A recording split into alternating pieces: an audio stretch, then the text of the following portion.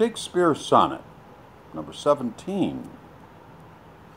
Who will believe my verse in time to come, if it were filled with your most high deserts? Though yet, heaven knows, it is but as a tomb, which hides your life, and shows not half your perts. If I could write the beauty of your eyes, and in fresh numbers number all your graces, the age to come would say, this poet lies.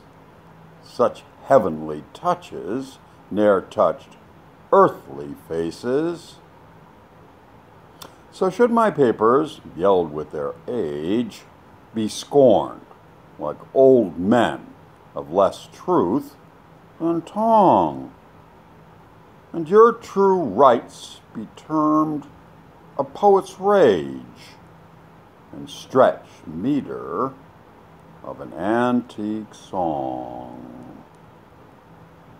But were some child of yours alive that time, you should live twice, in it and in my rhyme.